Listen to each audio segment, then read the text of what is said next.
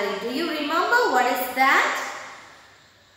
How many of you remember the word we learned in the last class? Just raise your hands. Very good. What is the word? What was the word we learned in the last class? It is hillbilly. What is meant by hillbilly? Old-fashioned, old type of person or idea. Old-fashioned people from countryside. That is what called hillbilly, right? Okay. In this class, we are going to learn another vocabulary as the word for the day, that is zest. What is the spelling for this word? Spell the word zest. Z-E-S-T. Zest. Once again, Z-E-S-T. Zest. Repeat the word zest. Once again, zest. What is the spelling for this word? Z-E-S-T. And what is the pronunciation for this word? Zest. Once again, zest. Very good. What is the meaning of this word zest? It is enjoyment, interest and energy. Enjoyment, joyfulness, happiness, enthusiasm. Are you all feeling happy today? Okay, then you are in a zestful mood, right? Okay, so what is meant by zest? It means happiness, enjoyment, full of energy, enthusiasm. That is what called zest. Now you are all in zest, right? Because you are going to learn English. So you should be happy, right? Okay, ma'am. Very good. So what is the word for the day today? Zest. Z-E-S-T. Spell the word zest. Z-E-S-T. What is the meaning of this word? Enjoyment, full of energy and interest. For example, Zia is a zestful little girl. Zia is a zestful little girl. She is a girl with full of energy, interest, enjoyment, happiness, enthusiasm. That is what called zest. Zia is a zestful little girl. She is a girl with full of happiness, enjoyment. Okay? Are you all thorough with this word? With this new vocabulary? What is the new vocabulary we learned today? Zest. Very good. Students, in the last class, I told you to read your literature reader book and the first story. What is the title of the first story you read in the last class? It is Humpty Dumpty.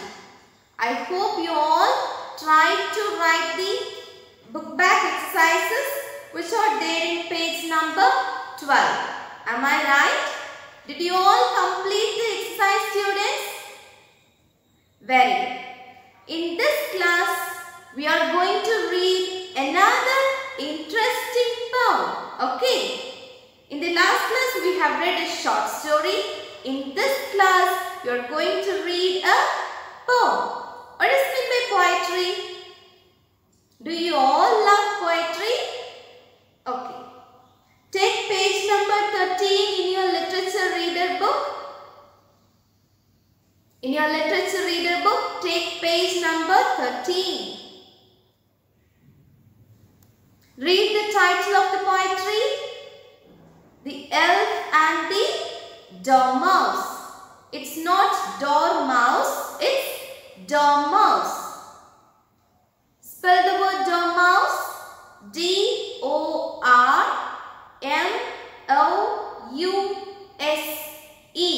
It is not Dormouse, It is Dormouse. Dormouse. Okay. What is the title of this poetry? The Elf and the Dormouse. This poetry, this poem was written by Oliver Herford. Who is the poet? Oliver Herford. Oliver Herford. What is the title of this poem?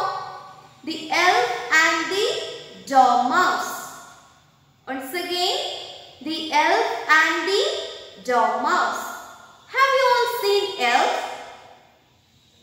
They were all small, tiny men, tiny people. They can fly like butterflies. They will work with Santa. Have you all seen elves? Okay. What is meant by Dormouse? Dormouse is a kind of mouse. Have you all seen mice? Okay. So Dormouse is a kind of mouse. It's a kind of rat. Its feathers has furry hair.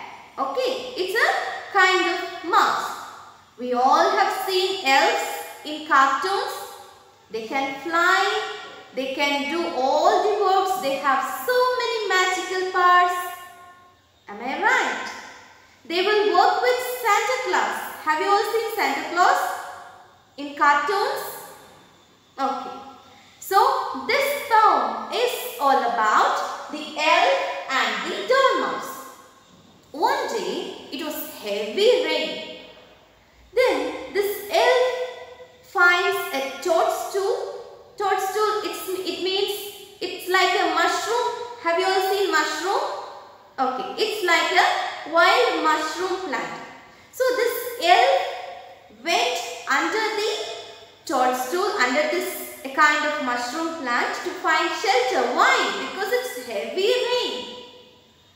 Then he slept there. Behind this elf there was a dormouse who was already sleeping under the toadstool. Then this elf felt shocked. He was afraid of looking at this dormouse. But he cannot go out of this toadstool. Why? Because it's heavy rain. So do you know what he did? He takes away the toadstool and keep it on his shoulder and move away from the place. This is what they, in this poem, the elf and the dormouse. Are you all ready to read this poetry? Shall we all read it together? Okay. Take page number 13. Shall we? Okay. The elf and the dormouse.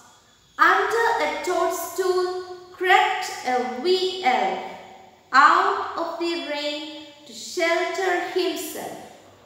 Under the toadstool, sound asleep, sat a big dormouse all in a heap. Trembled the wee elf, frightened, and yet fearing to fly away lest he get wet. To the next shelter, maybe a mile. Sudden the wee elf smiled a wee smile. Tucked till the toadstool toppled in two. Holding it o'er him, gaily he flew. Soon he was safe home, dry as could be. Soon woke the dormouse, good gracious me. Where's my toadstool? Loud he lamented. And that's how umbrellas first were invented. This poem is telling how umbrellas were invented. Who takes away this toadstool? The wee elf. And thus umbrellas were invented. Do you all love this poetry, students? Will you all read it again? Keep a dictionary with you to find the meanings of the words which you feel difficulty to read and understand. Okay. Now do you all have a dictionary with you?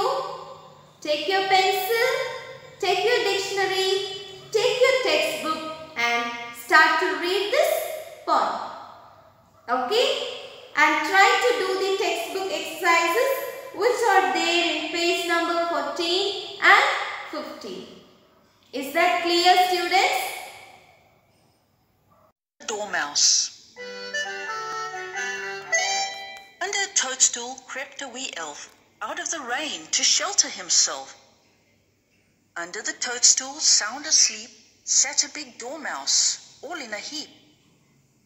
Trembled the wee elf, frightened and yet fearing to fly away, lest he get wet.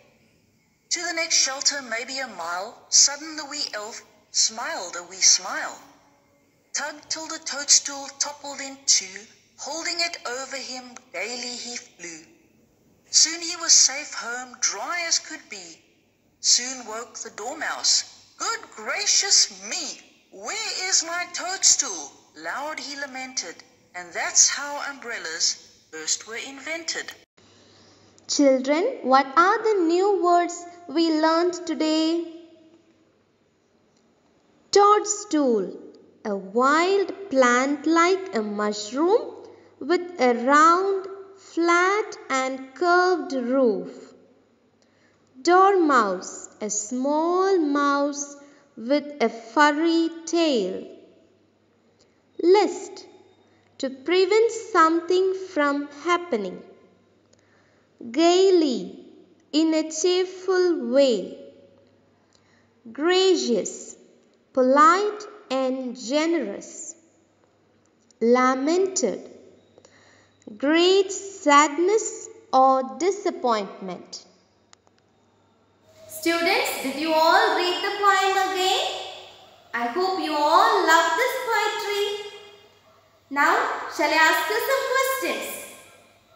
Okay, tell me what is the title of this poem? Very good, The Elf and the Dormouse. Who is the poet? Oliver Herford. Who is the poet? Oliver Herford. Now, do you understand the story behind this poetry? Now, do you know how umbrellas were invented? Who takes away the umbrella? Who takes away the toadstool from its place? The wee elf. The wee elf takes away, he topples the toadstool into two and he takes away this toadstool with him. Then who was crying there? The dormouse was crying. Why? Because this wee elf takes away his shelter. If somebody takes away your home, will you cry? Similarly, this dormouse was also crying because this elf takes away his shelter. It looks like an umbrella, right? And that's how umbrellas were invented. Are you all clear with this point? Very good, students. Now, do you remember what is the new word we learned today? What is the new word? Very good. Zest. Zest means enjoyment, full of energy and interest. Are you all feeling happy? What is the other word for enjoyment, happiness, enthusiasm? It is zest. Will you all use this new vocabulary while talking with your friends? Very good, students. So, I hope you all enjoyed our today's class. See you all in the next class, students. Until